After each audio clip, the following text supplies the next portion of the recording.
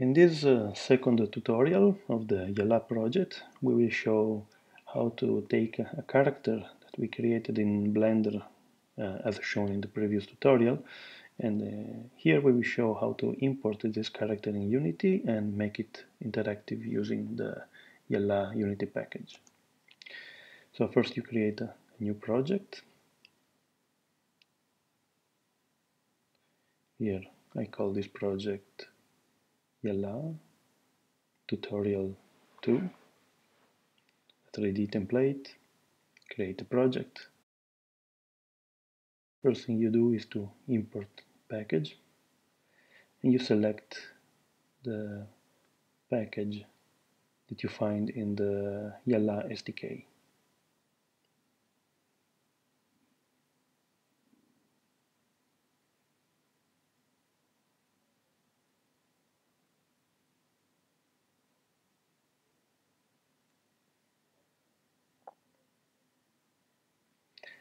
Here is the list of files.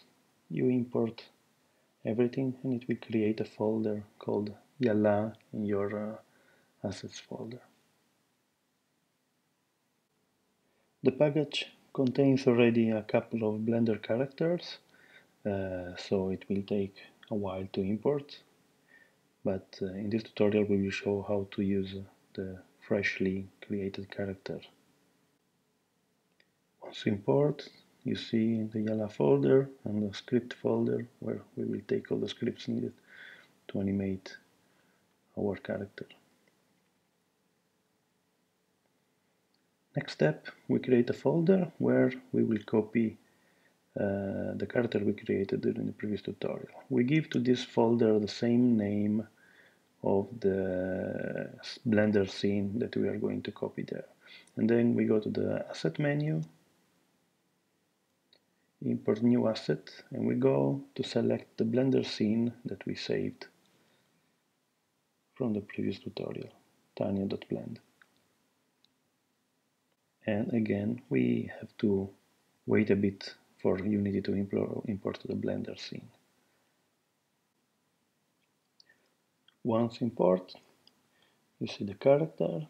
In the inspector, you see the importing options. And now I will show you how to edit this import option to have the character correctly working. So first in the first tab, you have to change in the normal setting.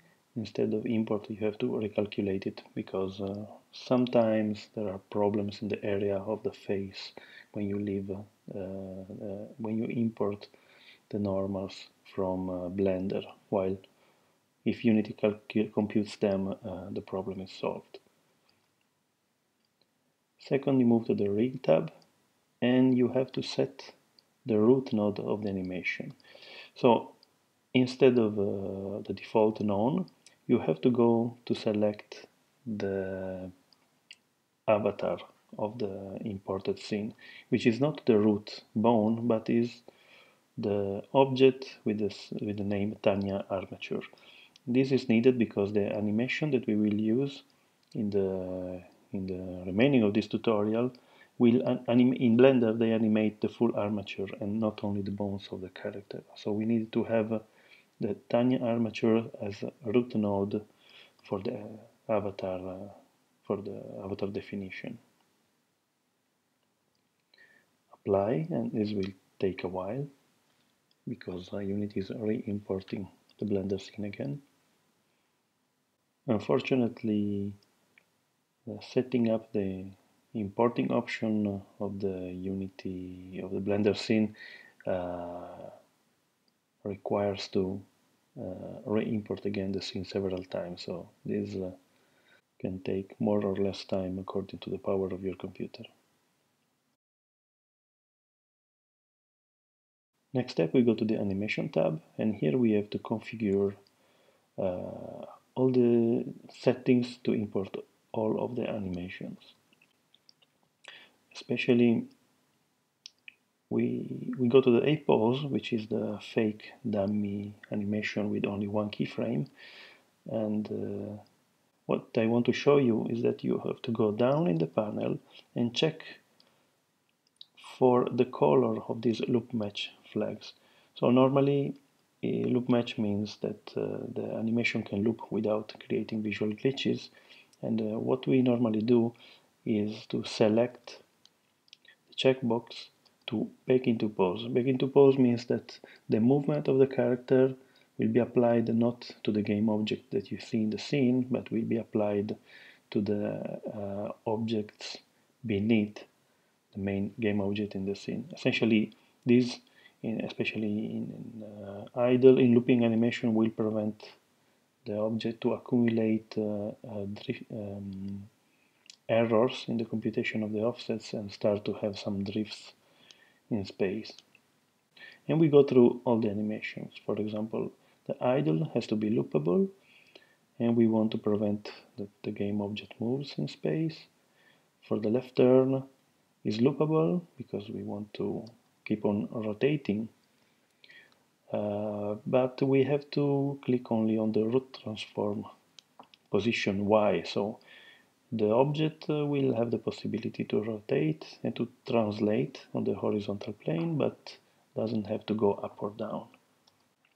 We do the same for the right turn, loopable and avoid vertical offsets.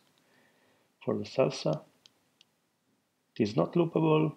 We want to have lock the rotation, lock the translation, but in this case we leave the translation of on the horizontal axis because our animation is indeed translating the character, and we want our character to be free to translate back and forward. The military salute is not loopable, but we prevent translations and rotations. Walking has to be loopable. We lock rotation and vertical movements, and finally waving, we lock all the transformations. Once you have done it, you apply again and you wait for the import.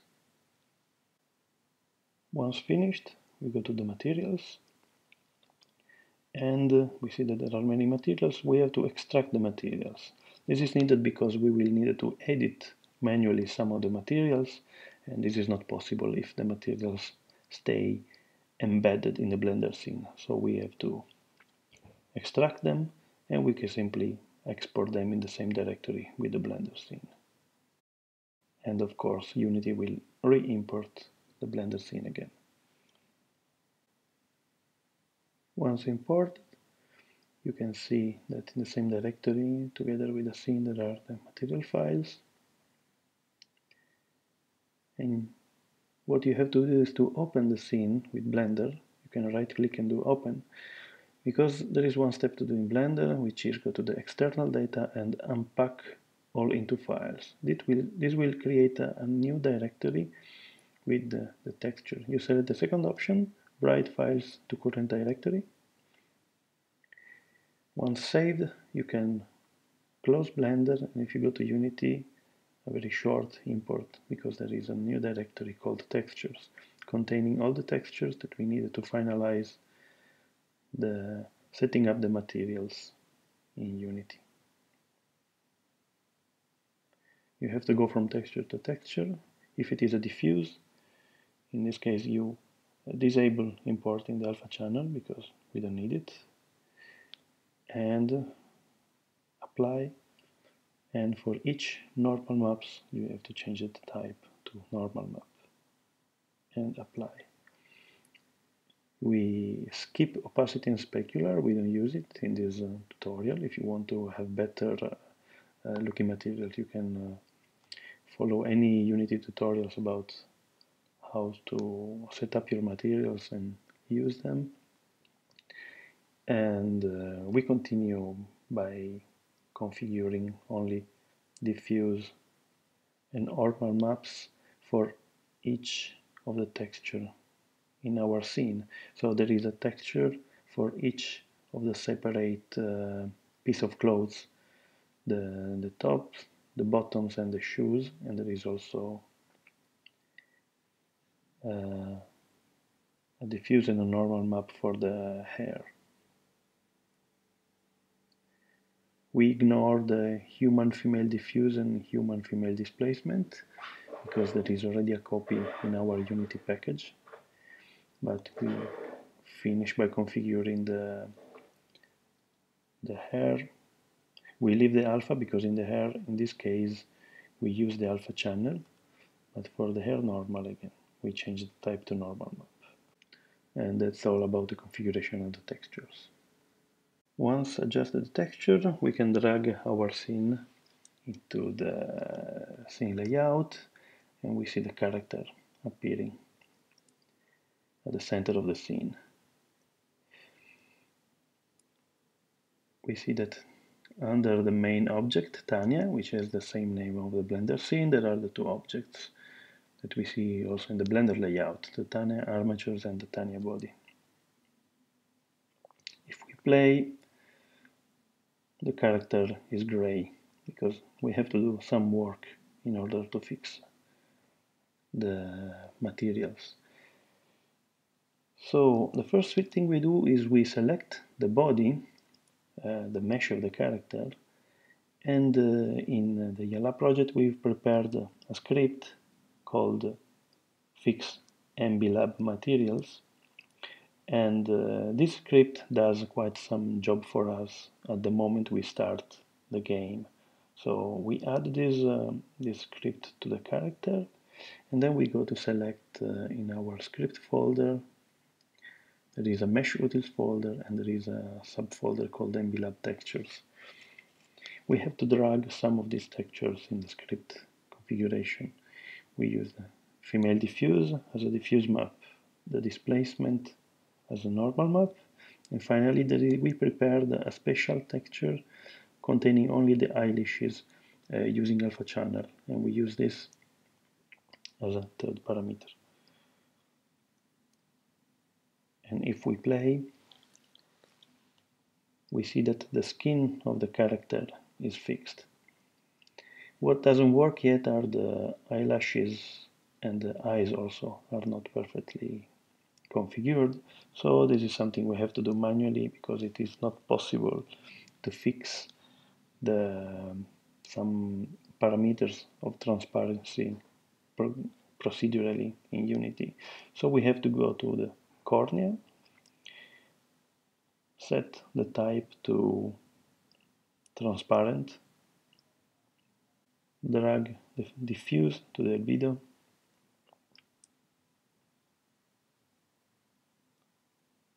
and also set the shader type to specular setup.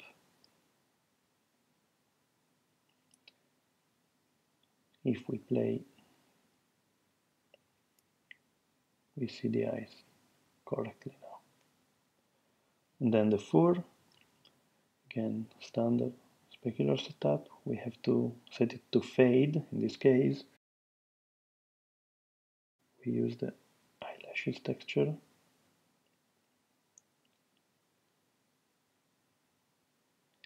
And we see now that the eyelashes render correctly using the transparency. And now we can fix also all the materials of the clothes.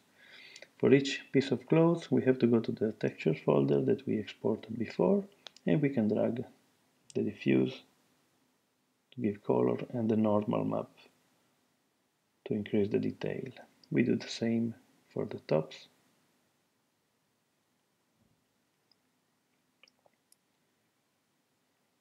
Top diffuse and normal.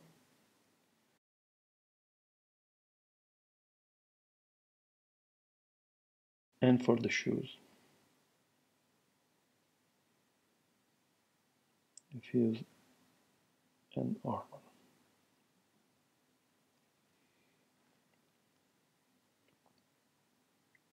We just missed the hair. Again, we can change the type of the shader to fade and hair normal. Now if we play,